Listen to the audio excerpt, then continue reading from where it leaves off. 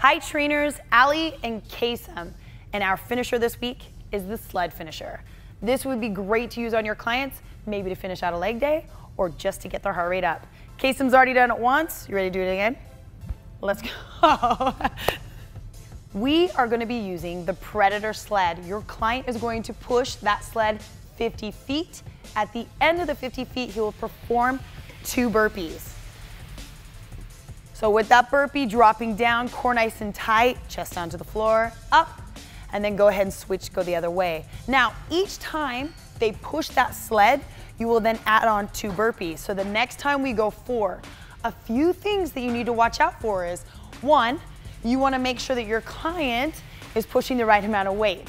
So 90 to 135 pounds is really what we're looking for, but truly that depends on your surface, and it also depends on the athleticism of your client. So that is your job as a trainer to determine that.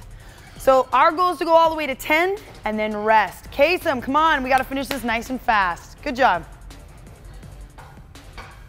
So go ahead, try those out with your client. Let's see how hard they can push themselves. Like, share, subscribe, and comment below, and we will see you next week.